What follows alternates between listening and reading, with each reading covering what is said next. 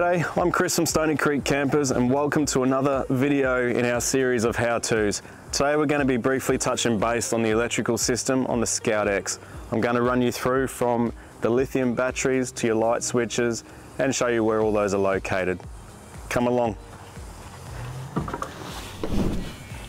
Alright, now we're inside the Scout X. What we're looking at here is the main control panel just inside the entry door. So what we're looking at here is basically the main control panel for the Scout X. So it's going to have your water tanks, it's going to be all your light switches, your stereo, etc. So I'm going to run you through each of these items now and explain what they do. Up the top left we've got our front water tank. We've got the rear water tank sitting beside it, and then we've got a voltmeter / amp meter here. So in red is your current voltage of your battery system. Below it is the amount of power you're drawing in amps. Down below it we have a main switch. So by pushing that main switch, it's going to liven this panel and it's going to allow things such as your pump, your fridge, your lights, etc. to operate.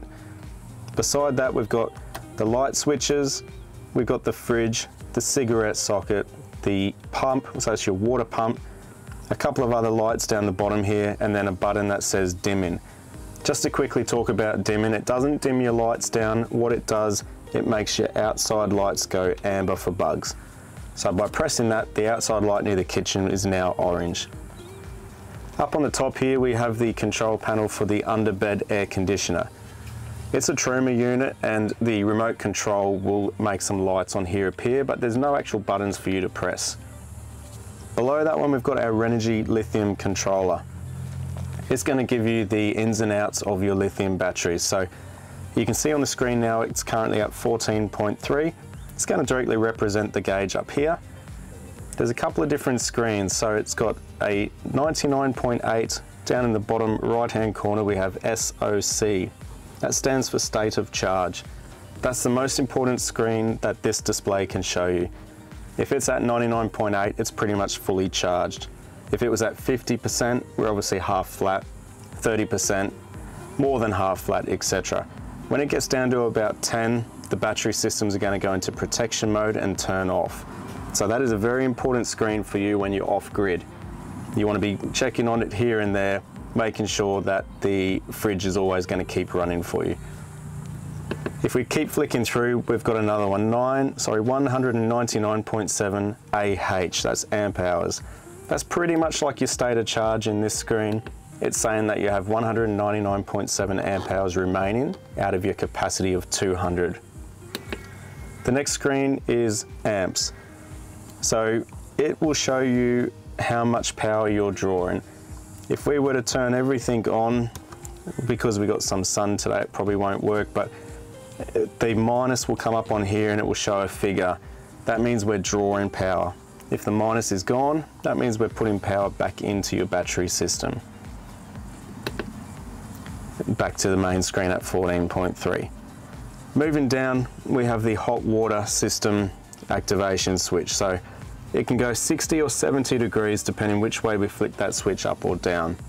If we're running the hot water system on gas, we're going to take the cover off on the outside, which we would have shown you in another video, and you can simply flick that switch up or down and the hot water system will go through its lighting process. The next one over is our electric step. If we flick that to open, the electric step's going to come out, close, it's going to come back in, etc.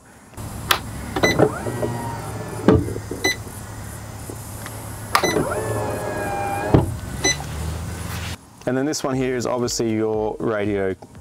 So it is also a DVD player for your TV. It does Bluetooth. There's a little lever here we can slide across, which will do USB for your portable media. Over on the other side of the rear of the bed now, closer to the cupboard, we've got our main circuit breakers. So they're going to be for when we're on 240 volts. To open it up, there's a little lever at the bottom that we can swing up. Then we can gain access of the circuit breakers, same as you would at your home.